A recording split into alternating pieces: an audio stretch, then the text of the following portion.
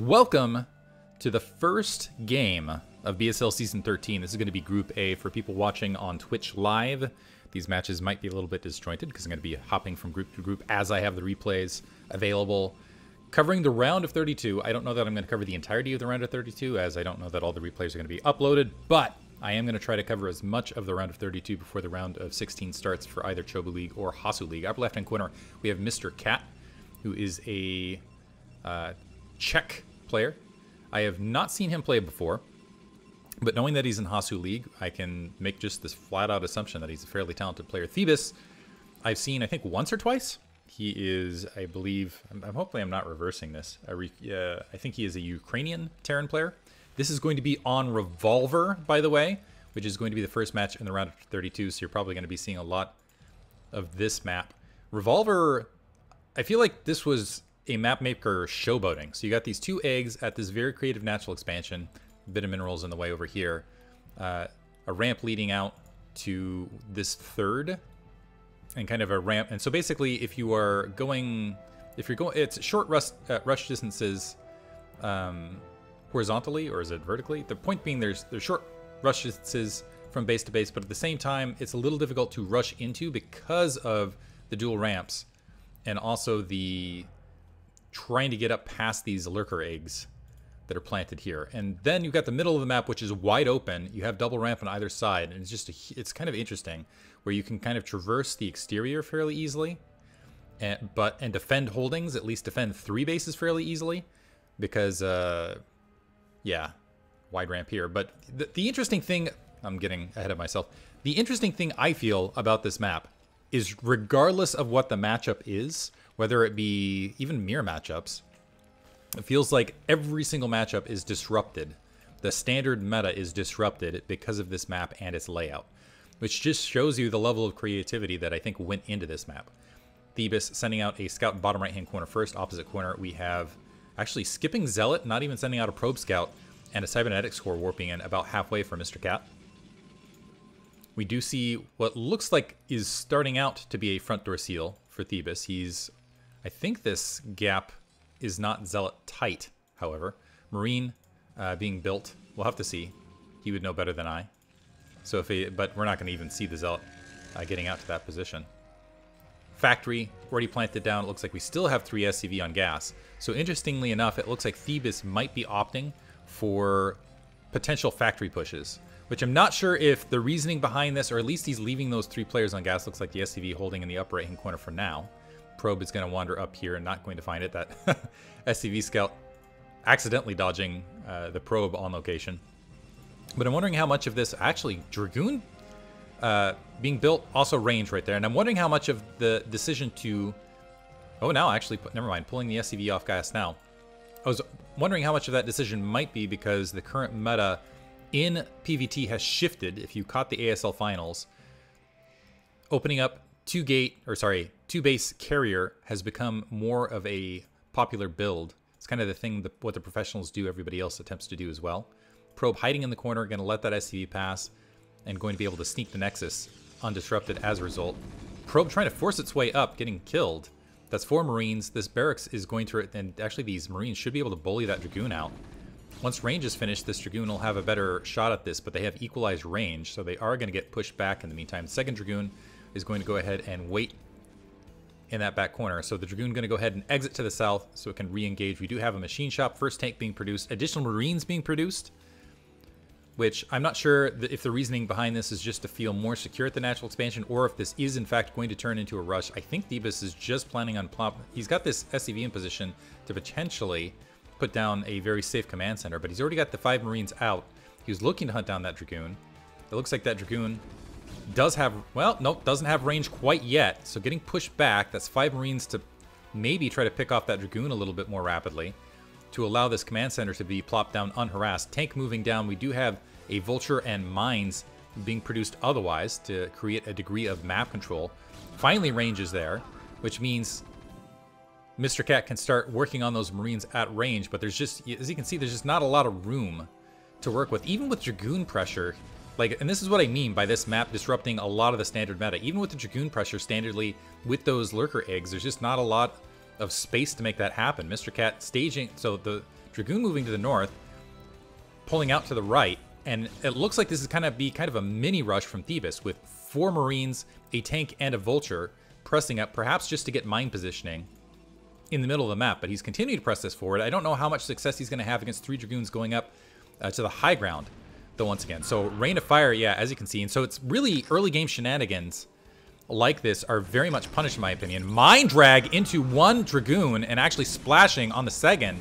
And so with a bad mine drag for Mr. Cat, he's now in a lot of trouble. And I think if he had just held the ramp, he would have been fine. But instead, Dragoon actually sneaking behind, picking off the siege tank. Vultures in that natural expansion. The probes flooding back out. It looks like that Dragoon is able to take out 1 Vulture. But now that natural expansion getting assailed. And Mr. Cat not really being... I'm not sure if there's lag or what's going on here. But Mr. Cat really not being disciplined as far as his approach to dealing with these mines. So this natural expansion being attacked. There are 3 gateways down. The second wave Dragoon should be enough to repel this. There's also an observatory, but honestly, just walking with mines should be sufficient. There's also this Dragoon sneaking up, but because it's coming from the low ground, ending up with misfire chance, it might get wiped out. And again, Mr. Cat almost losing another Dragoon to yet another mine drag. Let's see if he's going to trigger this last mine. Another Vulture moving up, trying to get greedily moving up, planting. It's actually going to get 1 mine down. Is it? Oof. Ah! Okay. Mr. Cat is able to wipe that out, and now Thebis overextending might end up losing that siege tank. Here's the thing. Yeah, this is a ramp. Yeah, it's easier to defend, but you keep pressing, pressing, pressing. Eventually, you're going to run out of troops, and it looks like he still wants to play aggressive. He's going to go ahead and take down that right lurker egg. He might take down the left and continue this pressure. He's already got 3 factories down. He's adding a 4th. Very aggressive game to start this off. He's got Vulture speed upgrading as well. Again, I don't know how successful Vultures are going to be at pressing this natural expansion because of just the small... It just doesn't take a lot of Dragoons. So maybe if they cycle in from the north, I like the Dragoons already staging at that 12 o'clock location. An observer out already. As far as just flat probe counts, it looks like about even. And yeah, it looks like Thebis opting to potentially be more aggressive. He's opening up everything to be able to station troops more rapidly. In the meantime, Mr. Cat going to go ahead and play a little bit more passively, try to take that 12 o'clock base. Mr. Cat cycling through is going to see that Nexus being grabbed, might be able to take out that probe right there, but shouldn't be able to get a lot more out of this. The Dragoons should be able to cycle around to the north, but again, I don't know that these Vultures... Well, I take it back. If Mr. Cat just leaves his front door open for the Vultures to just walk through and do damage, it'll end up costing him, but in the meantime, it doesn't feel like, to me, that Thebis is getting a lot done with these Vultures. He's expending a lot of them, and yeah, he's getting a mine planted here or there, but not a lot else. Pressing forward with the siege tank. Here's one thing, is with the siege tank on the low ground, kind of covering that upper edge, you can do interesting pushes kind of from the middle of the map. I like the buildings floating right there to provide a bit of vision. You also have that turret to the corner. The Vulture's now cycling into that 12 o'clock location. Thebis, wanting to press into this, has significant amounts of siege tanks and Vultures there to take this base down. Also has an SCV in position to provide some repair support. The Dragoons moving up for Mr. Cat. So it looks like the Dragoons, while they're split, getting wiped out. And this Nexus wiped out. Mr. Cat all of a sudden in the red. I would say that he was playing a little bit too greedy to take this, but honestly, I feel like he just didn't mount a sufficient enough defense with the units he had to really stop Thebis from being aggressive. Perhaps he wasn't counting on Thebis being so aggressive in this match. Thebis grabbing his own 6 o'clock base. He's certainly in the lead at this stage. Also has Mr. Cat in the red. Mr. Cat now clearing some mines out at his front. Looks like a turret being established there as well. Thebis looking to end the game right here, pushing with siege tanks and Vultures into this natural expansion. And Mr. Cat, I don't see any Zealots. I see a shuttle in production, but I don't think there's any Zealots, any Zealot speed, etc., etc. And Thebis just continuing to press this attack forward. And it is just a handful of Dragoons, which are not going to cut it against this positioning on that corner. And more reinforcements are flooding in. It looks like some Dragoons were trying to cut off those reinforcements, but they're being surrounded by some Vultures and mines. The Observer also being picked off in position, so it's not even going to have spotting on those siege tanks. So nothing looking... Looks like Mr. Cat is in a lot of trouble here. More Dragoons being produced, and this is off 3 gateways. Additional gateways being plopped down. We do have that Citadel of Adun working on Zealot leg speed.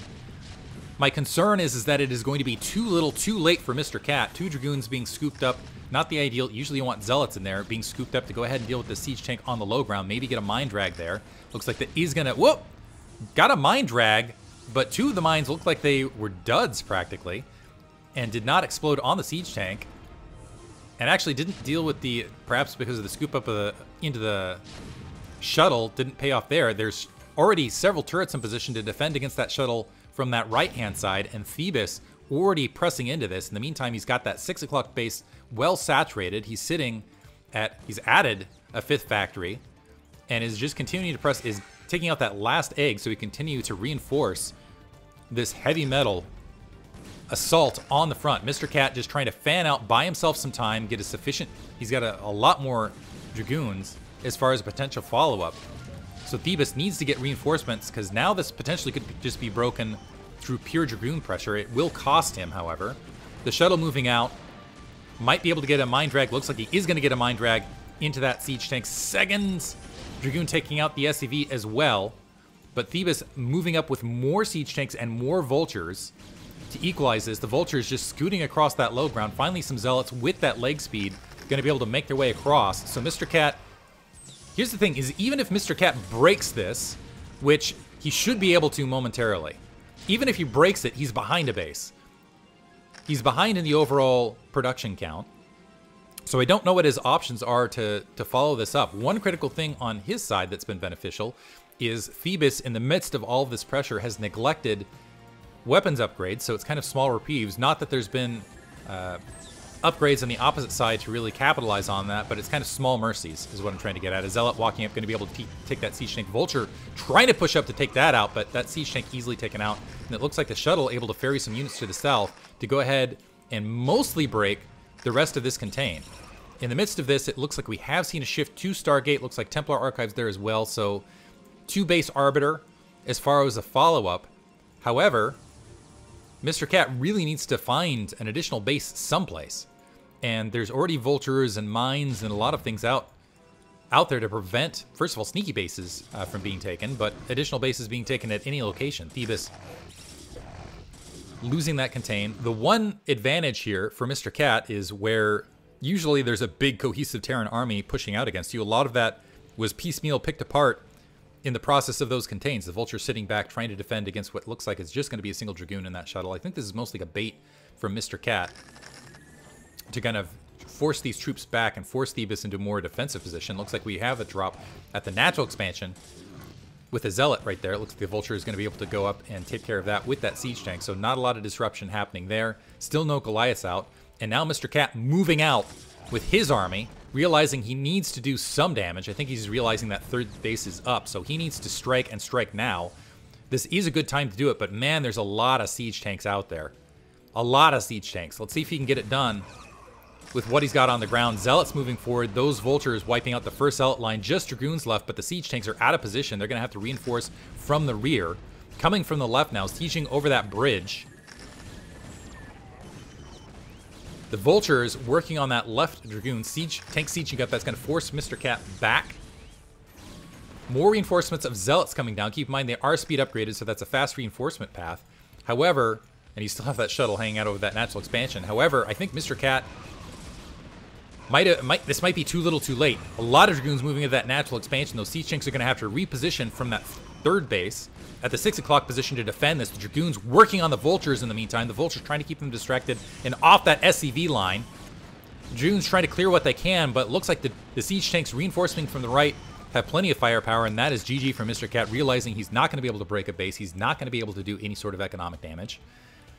And so a quick one, Thebis just being extremely aggressive in the early game and basically punishing Mr. Cat for taking a 3rd before he really, I honestly feel like he was in a position to defend it. He just wasn't quite able to defend it.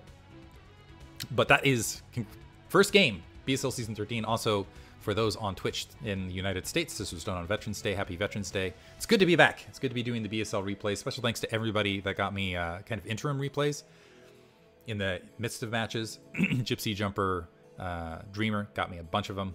Hope you guys enjoyed it. We're going to move on to the next match for Twitch, and hopefully I will have more of Group A down the line.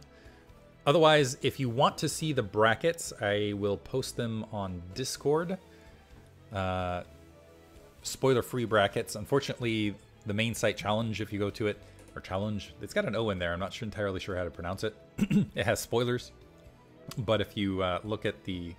but if you, I'll try to make sure that there's posting of the various brackets there for you if you want to see them there. And I'll try to remember to put the description in the Discord. It's going to be a while before this gets uploaded. Anyway, hope you guys enjoyed it. Thanks for listening.